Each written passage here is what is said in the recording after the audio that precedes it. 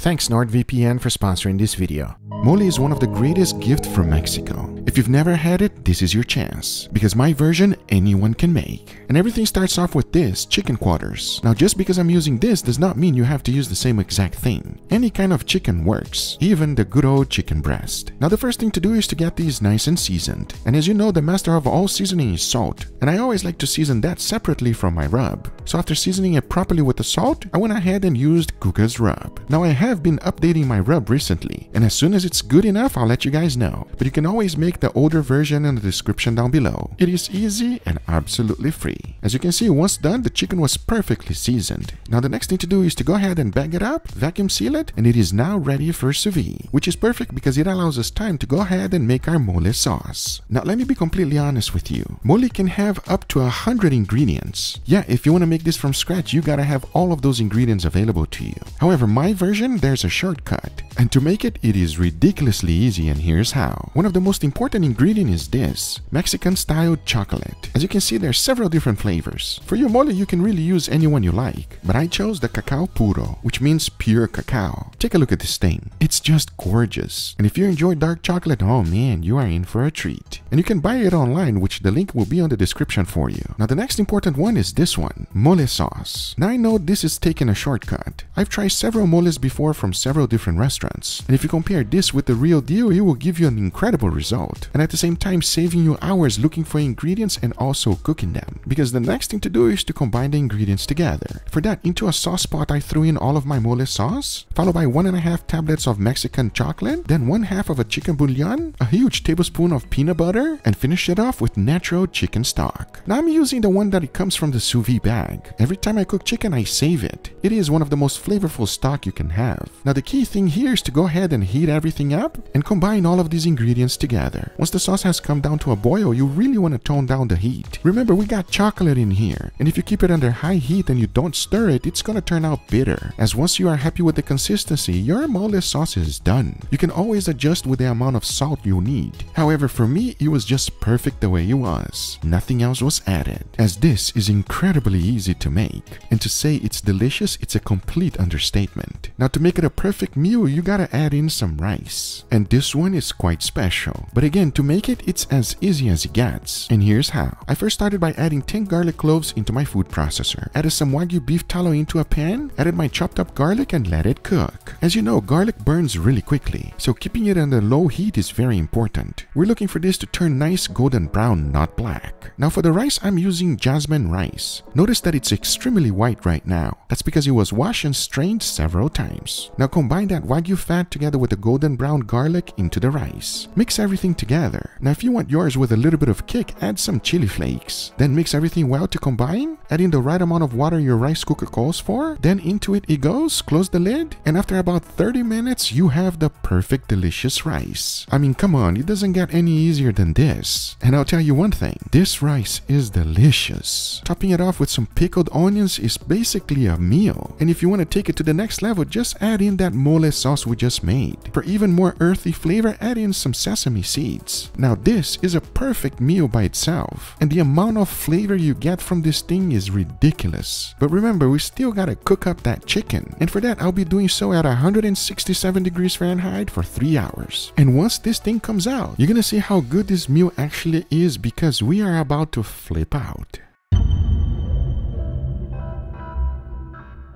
Does that look good or what? But before we finish it, I want to thank today's sponsor, NordVPN. With NordVPN, I can access my favorite content from anywhere, even when I'm traveling, and change my virtual location with just a click. I can find streaming platforms at a lower price and choose from more than 5,500 servers in 59 countries. For example, if I'm in the US and I change my server location from the US to the UK, I have access to even more content, more shows and more movies on some streaming services like Netflix or Disney+.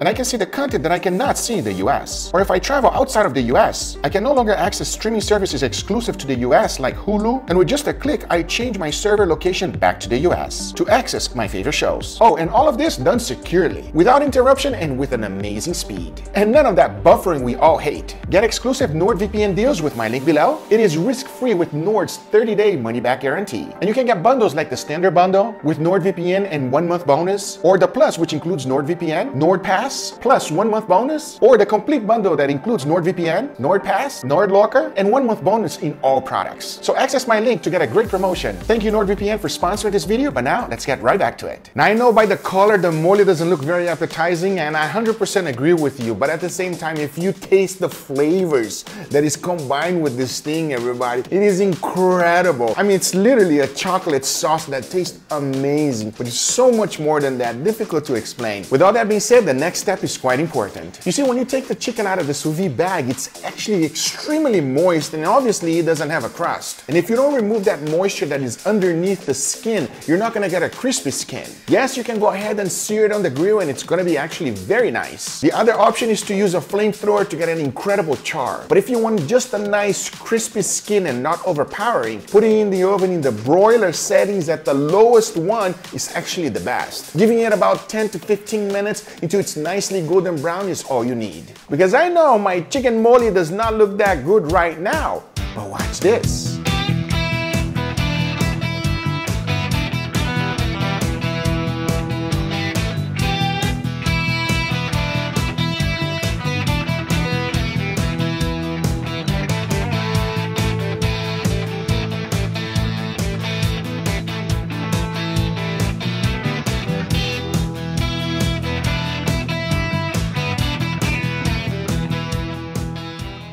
All right, everybody, here we have our beautiful feast today. Very different than what we're used to. This looks really good. Wow, this kid is saying that chicken looks good. If he's saying that, I guess it looks good, everybody. The one thing that I always look for whenever you make chicken is there something to moisturize it. So, this is my take on mole. Let me say that again. My take on mole. All the Mexican friends, please go easy on me. This is a Google creation. Correct. All right? Even though I call it mole on the title or our thumbnail, this is my take. Without that being said, it's kind of like a chocolate sauce because he actually uses Mexican chocolate. It's not what I expected you to say, I'll say that much. Really? Yeah. Chocolate? Dark chocolate. So not sweet chocolate, it's like a dark chocolate. Okay, so now I want you to just mix everything together, get a piece of that chicken, and let me know. So far, it smells great. I know, right? It smells amazing. Sous vide chicken, perfectly cooked. Mix a little bit with the rice on the bottom. A little bite of everything, yeah? All right, enough talking. Cheers, everybody. Cheers.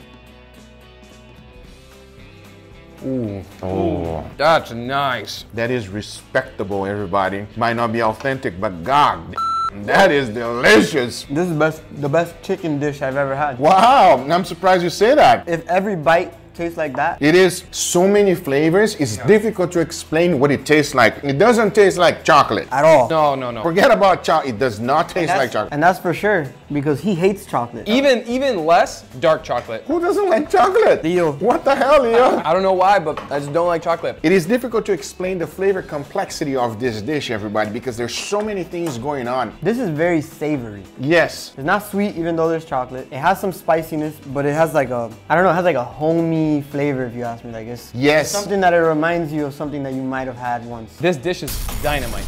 I'm actually very blown away by just the absolute depth of flavors that you get here. The sauce, it's like you said, it's very hard to put my finger on it, but it tastes very earthy, tastes a little bit bitter, a little bit savory, a little bit rich. Like there's so many things, so many elements going on that it's really hard to pinpoint exactly what my favorite part of it is, but it's just an overall really enjoyable experience and it's delicious. I think the best description for a mole sauce is that mole equals Mexican MSG. I don't know how else to describe it because the flavor is intense, wonderful, and it's difficult to explain MSG, right? MSG is like amazing, and so is mole sauce, everybody. Anyway, guys, these are the results. I hope you guys enjoyed this video. If you did enjoy, make sure you give it a thumbs up. If you're not a subscriber, be sure to subscribe for future videos. Remember, if you are interested in anything I use, everything's always on the description down below. Thank you so much for watching. We'll see you guys on the next one. Take care, everybody. Bye-bye.